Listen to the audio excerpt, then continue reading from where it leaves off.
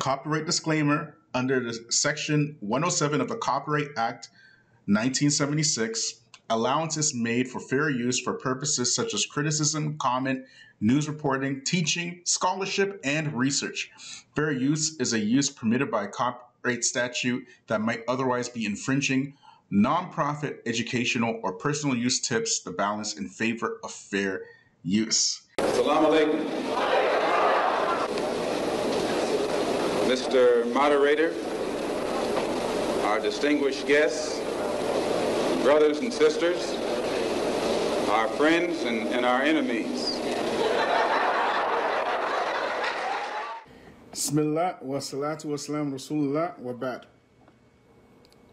In the name of Allah, and may the peace and blessings of Allah be upon his last and final messenger, Muhammad sallallahu alayhi wasallam. As to what follows, family, friends, foes, haters, and hatettes, wa alaikum salam wa rahmatullahi wa barakatuh on Adil. Welcome back to the features. Give me the thumbs up, give me, subscribe, like, share, hit me up on Patreon if you're on this. Today's topic, I waited to get onto today's topic. I wasn't sure if I wanted to make like a separate video or do this live because it's a very, very, very sensitive topic.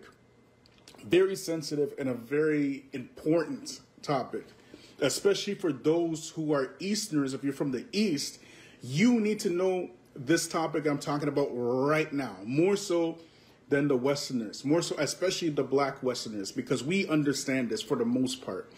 Right, but the Easterners, they don't really understand this particular thing I'm about to talk about right now, and it shows by the way that the brothers from the East act and the certain things that they put out on their social media.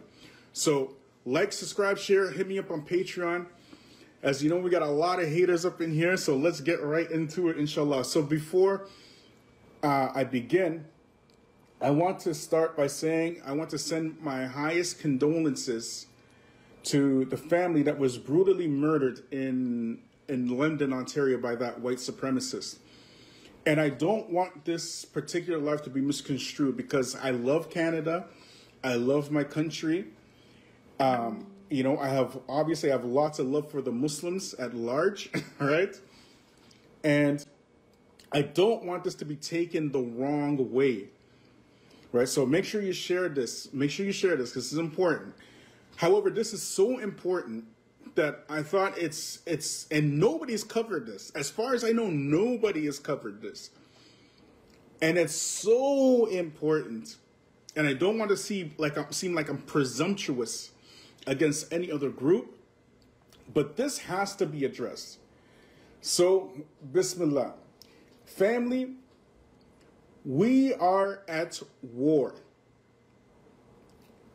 And the reality is, most of us are not acting appropriately for war, largely because of your so-called Islamic organizations.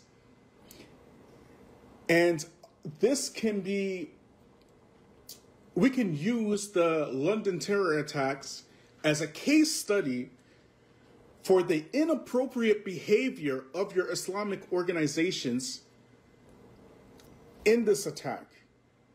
Now, we hope that the family, gets genital for those and Allah accepts their shuhada for that brutal murder. And we hope that Allah forgives them for their sins and accepts their good deeds. And we hope this, like a sincere hoping for this. However, I don't want to get so much into the action of that white supremacist so much. What I want you to understand, London, Ontario. It's happening in London, Ontario. What I want you guys to understand is the behavior of some of your Islamic organizations when these things happen is completely inappropriate. And they are not helping the situation at all. What do you mean, Bilal? You see, most of the leaders of these organizations are fleeing their own countries because the enemy has destroyed them.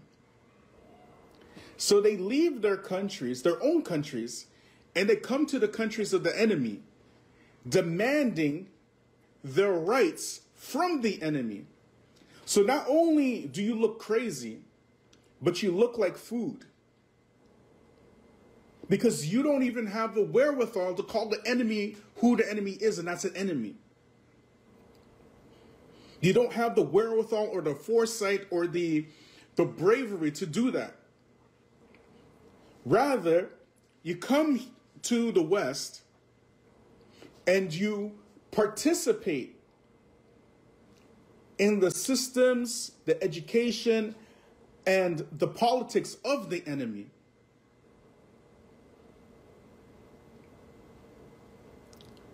You feel me?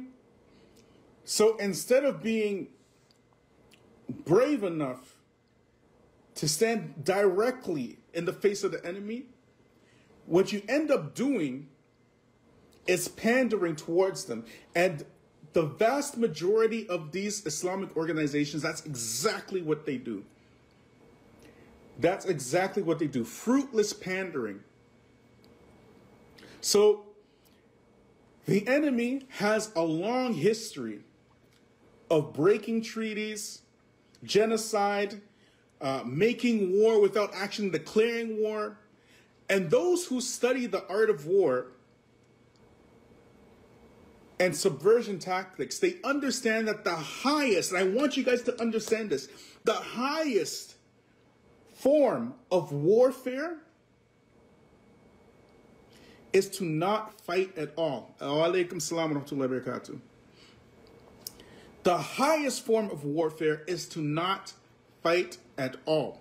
Rather, it is to subvert anything of value in the countries of your enemy, and that means the Muslim countries. The enemy knows that you are the enemy. They understand that. They act according towards that. And all their behaviors is built upon treating you as the enemy. So, since the highest form of warfare is to not fight at all, then what is the goal of this? Rather, it is to subvert anything of value in the country of your enemy, that is you, to such time that the perception of the perception to you of your enemy is so muddled and confused that you don't even perceive the enemy as your enemy. Ya Rab. And that the systems of your enemy and the civilization and the ambitions and the politics and the culture of your enemy look to you as an alternative. Are you understanding me? Thumbs up, thumbs up, thumbs up, like, share, subscribe. Hit me up on Patreon.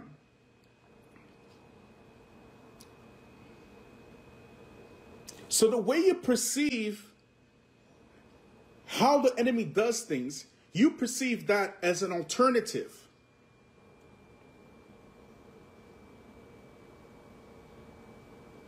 This is how your Islamic groups act. They don't perceive the enemy as an enemy. Rather, they practically kiss the ground that they walk on. What you guys got to understand is that media is warfare. Institutions are warfare. And language is important. The way that language is utilized and portrayed to the public is done in an intentional way when it comes to the enemy. So when they refer to you, the Muslims, they refer to you as terrorists. And when they refer to black folk, they refer to black people as criminals. Are you understanding me? But when they refer to themselves, they have a different language that they use. They refer to themselves, whenever they do these crimes, they refer to themselves as the lone gunman, the one who had personal problems when they're growing up, the one who had psychological problems, maybe he's crazy. They make 1,000,001 excuses for themselves. Are you understanding me? They have all kinds of excuses and soft language for their crimes. And they have all kinds of harsh language for you and your crimes. In the meantime, we are beginning to learn more about Veltman's unhappy teenage years from divorce documents initiated by his mother in 2016 that Global News has obtained. At the time, Nate, one of 6 children, the eldest along with a twin sister, was described as becoming increasingly difficult and argumentative with his mother, telling her she should stop homeschooling his 4 younger siblings. He was clearly upset about the split and was constantly attempting to discuss and argue with his mother and called it her fault. In court documents, it stated matters have become so stressful for the applicant that at times she has to lock herself in her bedroom. When Nathaniel was just 16 years of age, he told his parents he would be moving into his own apartment because he didn't want to live with his mother. And at the time, his dad was living in Sarnia, which was not convenient. And for the first time today, we are hearing from Nathaniel Veltman's father directly, his father sending a statement to Global News saying he has so much sorrow for the Afzal family, who, as we know, are going to be laid to rest on Saturday. I'm going to have more about what we've learned from those court documents about Nathaniel Veltman's past, and some of it is quite surprising. Back to you. Did you catch that, family? Did you catch that? This is Global News, and they're going into the past of this white supremacist terrorist. And what do they say? They already start with the excuses. You know, his parents got divorced. You know, like he was really upset and traumatized, and he changed after his parents divorced, and blah blah blah blah blah. That is how the enemy works. They're already beginning to paint a picture. The reason why this white supremacist is a white supremacist is because he was traumatized as a child. You understand? Do you understand? They have a language for themselves that they use that is not for you. How do you know this, Bilal? This style of media that is being perpetuated and pushed on society has now crept into the Muslim ranks. So much so that some of your Muslim groups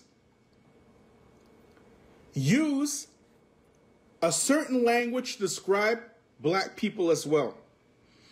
The white terrorist, oh, his parents went through a divorce, he's traumatized, blah, blah, blah, blah. That's how they describe him, okay? Now I'm going to read to you. This is from a Telegram account, a very popular Telegram account, okay? From one of your very popular Muslim da'is, okay? And I'm not going to say his name. I'm going to let you guys guess, okay, who this is. Right? Now listen to what this person says. Okay? I wonder what Dr. Omar thinks about all the Shia practices commemorating the births and deaths of Ahlul Bayt. I guess people like George Fentanyl Floyd and Makia Stabby Bryant, who are also both honored at this event, were more worthy of commemoration in his eyes. I want you to guess who said that. This is a Muslim saying it. He also writes, oh, I almost forgot. Simp for fentanyl addicted criminals who obviously died of drug overdoses. Now, write in the chat who you think it is and who this person is talking to. Just to show you the power of language in warfare. Is George Floyd? Yes. George Floyd. So he's talking about George Floyd, right? He is saying that George Floyd died of a fentanyl overdose. Even though there was a trial, there were doctors, witnesses, nobody said that. But he's saying that. This is Daniel Hakikachu. This is Daniel Hakikachu. And a lot of you Easterners eat up everything that he says. And this is not the only thing I have about Daniel Hakikachu. I have so much stuff, right? But I don't want to make this video about him specifically.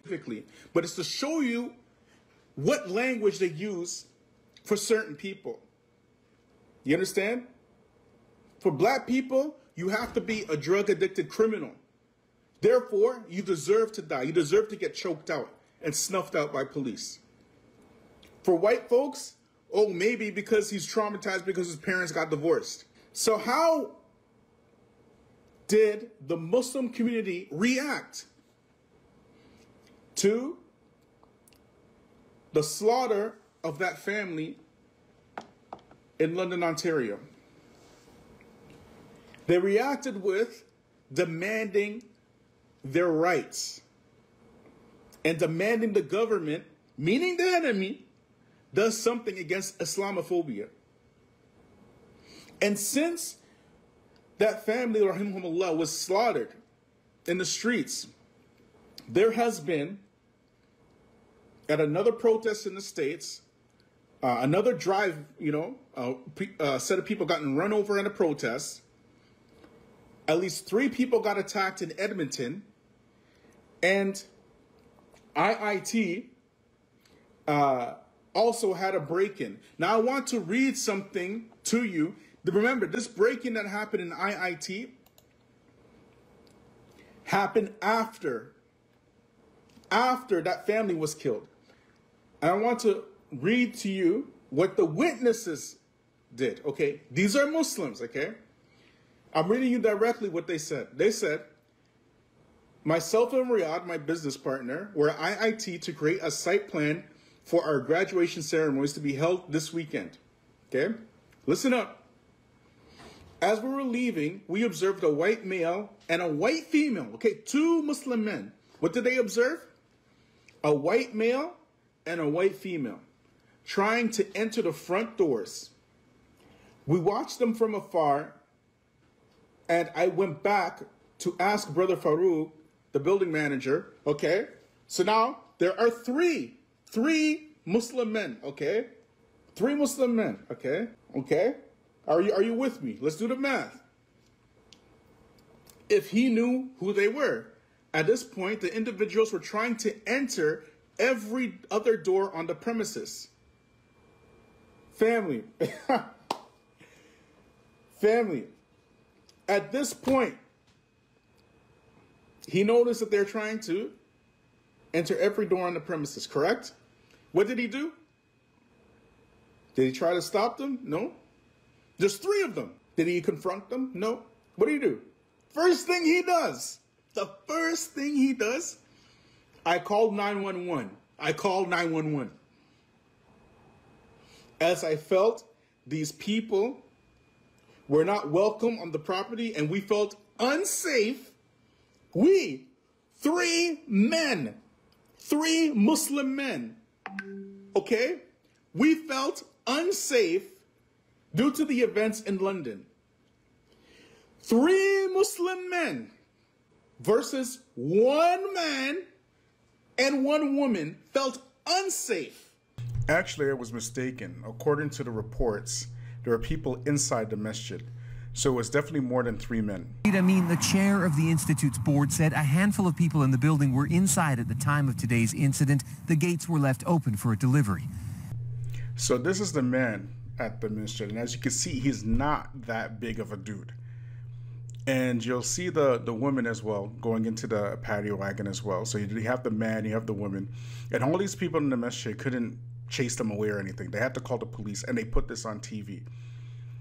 And you also see the police at the end protecting the people praying. So this is a very big problem because on one hand, you're inviting white supremacists to come and beat you up or attack you, whatever, because they see that you're weak. And on the other hand, you're inviting the other white supremacists to surveil you at your own masjid.